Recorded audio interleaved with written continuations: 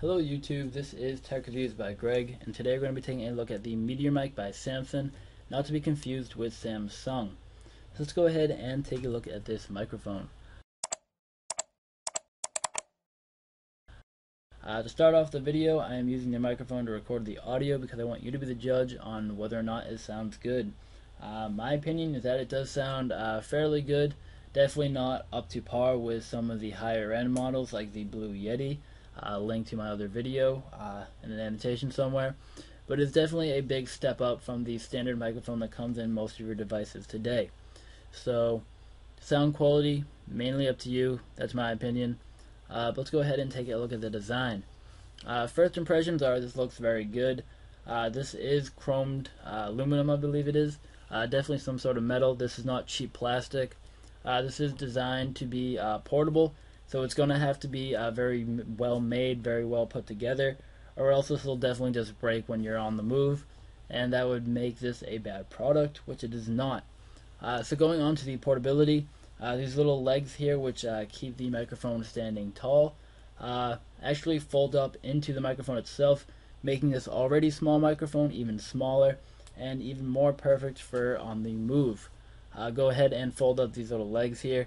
Put in the pouch, and you can easily slip this into a backpack zipper pouch, or even if if you really wanted to, in your pocket. But definitely made for portability, and because it is so portable, it is definitely made to be very simple, very quick, and easy to use.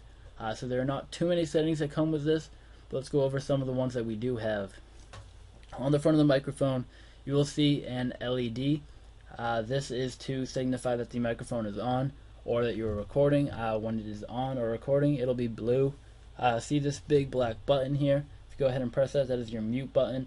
When your microphone is muted, that blue LED will turn to yellow or orange, depending on how you see colors, I guess, but something in that range. And the little dial around it is a volume dial. Do not get this mixed up with a gain dial. This is not for adjusting the output volume of the microphone. This is for when you're using headphones to monitor your output. On the back of this microphone, you have the USB port out, so you just simply plug that in. Very simple to use. And above that, you have the 3.5mm headphone jack for using the headphones and the volume switch in the front to monitor your output of recording. And that's pretty much all you have on the microphone for settings. So overall, I absolutely love this microphone. For the price, which is around $60 on Amazon at the time of this video. If it does change, I will put an annotation or something down in the description letting you know. But it is an amateur microphone, and that price definitely represents that. However, this is not a very cheap one. This is a pretty big step up, and I definitely recommend it for people doing YouTube videos, or even if you just want a better microphone for video chats or anything like that. And yeah, I definitely recommend it. So as always, thanks for watching, and I hope you enjoyed.